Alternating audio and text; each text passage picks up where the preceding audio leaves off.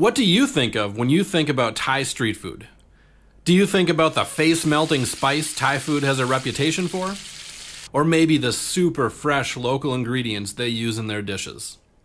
Or maybe you think about the exotic seafood you might find on your plate.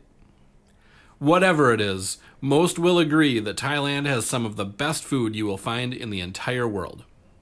Street food is everywhere in Thailand. Exploring the vibrant street markets and indulging in the sweet, spicy, and savory flavors of Thai street food is an experience that ignites all the senses. The bustling atmosphere, the aromatic scents wafting through the air, and the sight of colorful stalls filled with smiling chefs and an array of culinary delights create a truly memorable adventure for anyone who loves good food. Get your taste buds ready, because we are going to take you on a tour of some of our favorite street food spots in Thailand.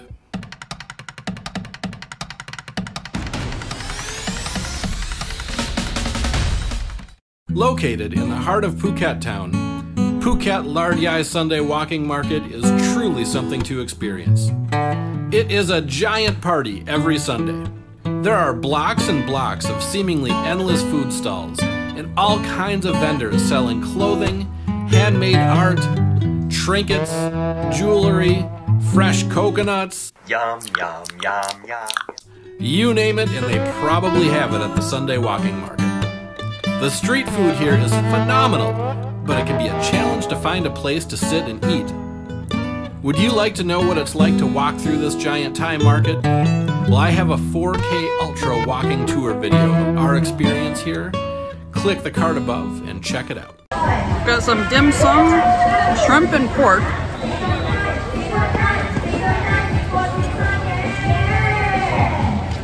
Wow, that was really good. I think that was a pork. It was a little bit sweet. I liked it.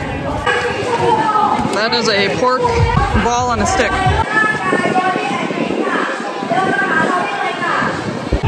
Got a little bit of spice. It's not breaded, and it's delicious.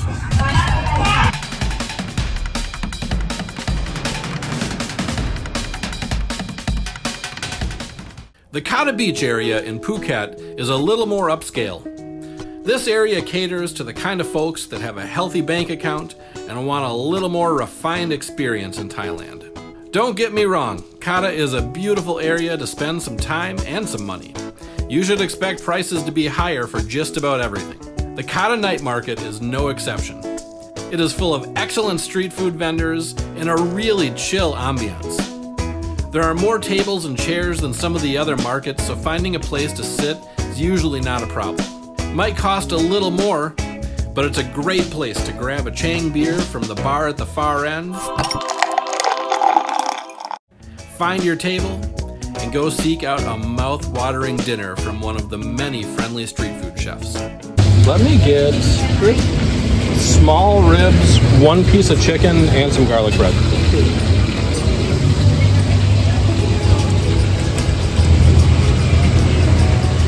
I'm about to dig into this insane barbecue chicken grilled right in front of me.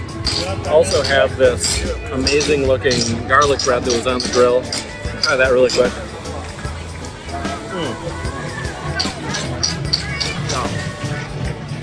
Grilled garlic bread with like Thai spices on the top of it. Can't beat that. I'm not gonna be able to eat all that, but c'est la vie. And now I'm gonna try some of this chicken. Looks really tender. Looks perfect.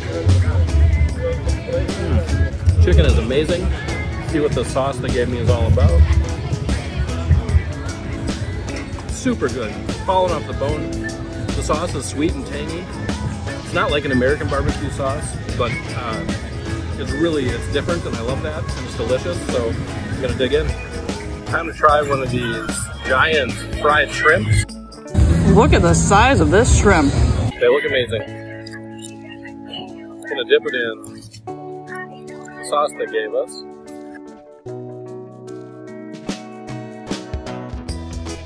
It's a huge shrimp. It's really delicious. I wish the sauce was really sweet. It's good, but like Emily said, I wish we had some cocktail sauce. Delicious. I I have some pork ribs here Joe went and got. They look really good. Smell sweet, barbecuey. Give them a try. Oh.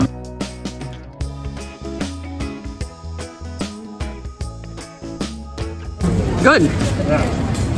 They're bone-in ribs.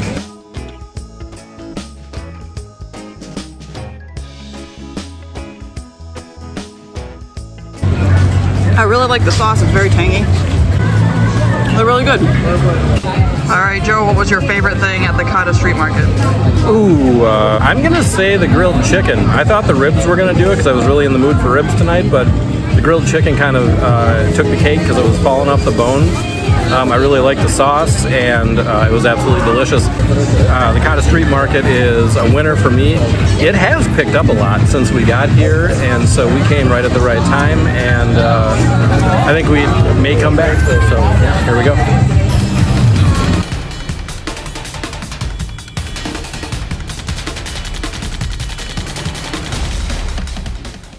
The Villa Mart Street Market is just a few steps from our condo. It's open on Mondays and Tuesdays. You will find us there often. It is not one of the biggest, most elaborate street markets, but it has some of our favorite street food chefs, and it's really close to home. There's nothing better than bringing home so much food that you know there's going to be leftovers tomorrow for lunch, and you're only spending a few dollars, or Thai baht as it were. All right, we're just back from the street market, and it is a beautiful thing because we live just a few feet away from that market, and so we're able to go there, and they have an awesome variety. I think it's our favorite street market, even though it's not one of the biggest ones, and they have an awesome variety. It's not quite as crowded as some of the other ones, and we can take it as takeaway, bring it back to our place, and enjoy it in the piece of our home. I'm not sure what Thais call it, but it is basically a beef wrap. It has a bunch of vegetables, a bunch of spices. George likes his chicken spicy. And you can get different sauces on it. They have like pizza sauce, barbecue sauce, all these things. And I went with the chili sauce because I like spicy food. I'm in Thailand after all. Thailand, huh? I'd like... That's awesome. The tortilla is crispy on the outside, perfectly cooked. The meat is spiced to perfection. It's really good. There is like cabbage and that chili sauce and some other little veggies in there, mixing together to make this just absolutely fantastic. This is what Thai street food is all about, if you ask me.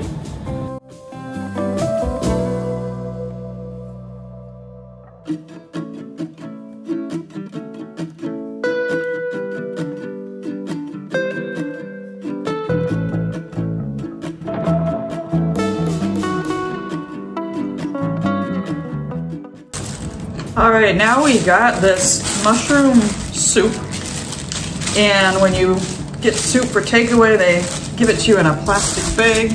But it smells really rich. Oops, try to show you without spilling it here. There's these little thread mushrooms, these bigger fan type mushrooms. I'm not really a mushroom person, so I don't know all the different names for them, but I like mushrooms, so I'm pretty excited for this. I'm gonna get one of these big fan ones. That's good. The mushrooms make it have this like meaty taste, but there's definitely some ginger, and I think possibly some galangal, I believe is how you say it, which is a Thai ingredient similar to ginger. Kind of getting used to identifying that in some of the dishes we've had here. But it gives it a little bit of a bite to it. And I think there's some zucchini in here maybe. So I like that. And it tastes really healthy too. So that's a plus.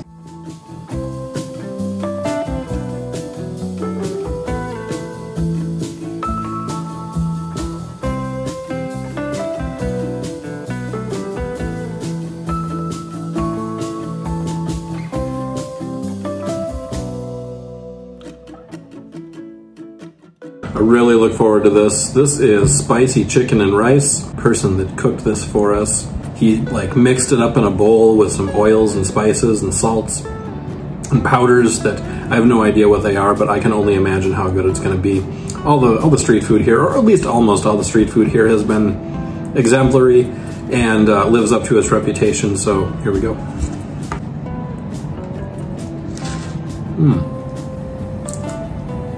Man, that's magnificent. The chicken is, it's like a fried chicken, but it's cold, and it's meant to be cold. And it is mixed in with those oils and spices. And I really wish I knew the names of them, because then I'd be able to describe to you what they are. But I think I've identified some sesame and some cilantro. He asked if we wanted it to be spicy, and it's got definitely got some chilies in it. And it is spicy, but it's just that perfect spice that puts your mouth on fire but doesn't make you want to run around in circles. I couldn't get anything like this in America that I know of. And I've never had this flavor before. It is just a really strong, rich, powerful flavor that is super enjoyable, and I love that about traveling. You get to try new things and new tastes. And the street food is fantastic.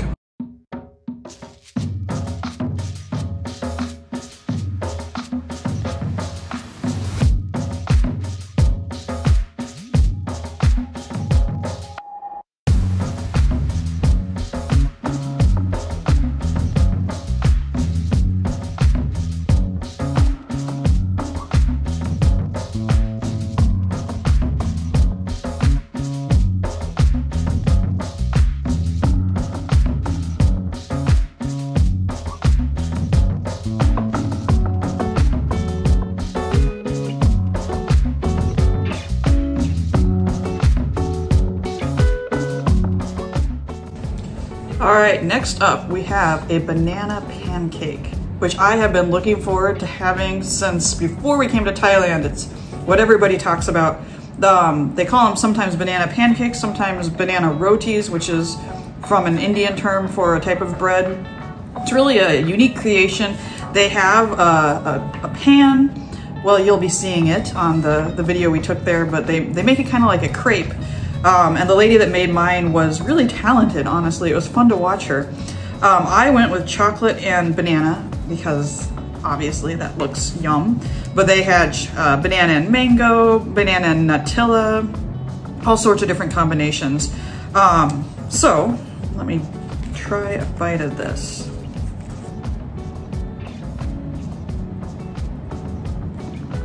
Nope. Just like what I wanted it to taste like. It's got a nice big slice of banana in there and some chocolate on top. Adds a little bit of sweetness. It's really good.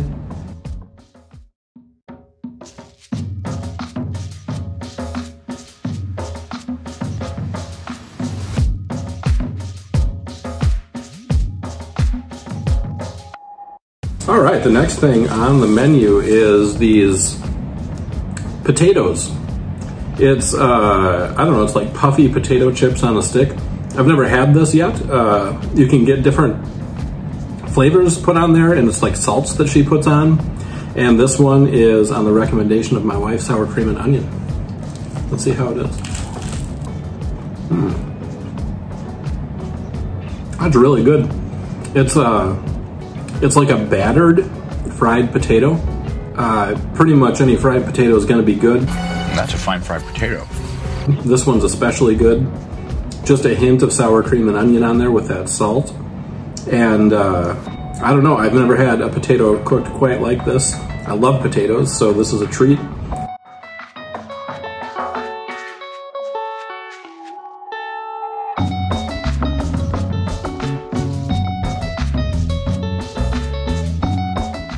Our last thing here is our dessert. I don't know what this is. It was something like crazy coconut Thai dessert, so how could you not try it? 10 of these for, I think it was 30 baht, and they all have different toppings on them. So this one is maybe coconut. This one I recognize from something else that I had. This is golden thread or saffron, I believe. And then there's one here on the bottom, which is green, maybe it's avocado. But let me get a bite of this and tell you what, I'm not sure what the white stuff is. Maybe coconut cream? So. I'm not sure what the white stuff is, honestly. It tastes like a marshmallow almost. It's really sweet and sticky, very sticky. And then it's got this crepe. It's very similar to the bread that, or the batter from the banana pancake, just kind of in miniature form. Yeah, those are a nice dessert. Definitely would have these again.